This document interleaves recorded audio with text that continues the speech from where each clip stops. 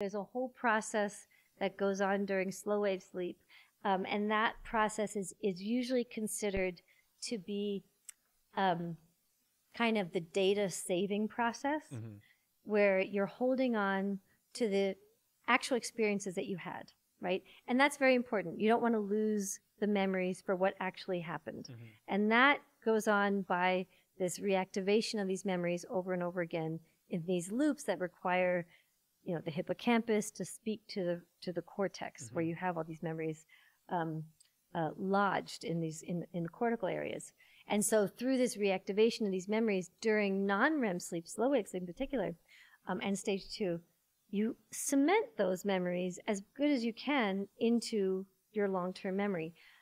But then you need to also create associations between those memories and everything else that's in your brain, right? And so that is what is thought to happen during REM sleep, where you can start to integrate things and start to find connections between things, which is why REM sleep is also associated with higher creativity, because it's that kind of free associative brain that is able to allow your new experiences to then be randomly kind of associating with all the other things you know about the world and your life. Yeah. So is that why right after people wake up, you know, there's like stories of, forget who it was, but I think the song was Yesterday, that he woke up and he knew the tune or something like that. Of examples. And it's right after you wake up, which it's like when, you know, your REM sleep is like optimal, right? Yeah. There's a lot of examples of great discoveries happening from people waking up. Right. And we did a study where we actually said, well, if that's true, then we should be able to give people a creativity task and have naps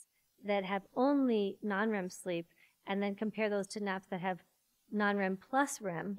And the naps that had REM sleep should be the ones that showed greater creativity. And that's exactly what we found. We found a 40% increase in creativity in the naps that had REM sleep compared to the naps that didn't. Wow. So if you're trying to enhance your creativity, sleep, make sure you're getting your morning sleep. Right. Yeah. That's an excellent point.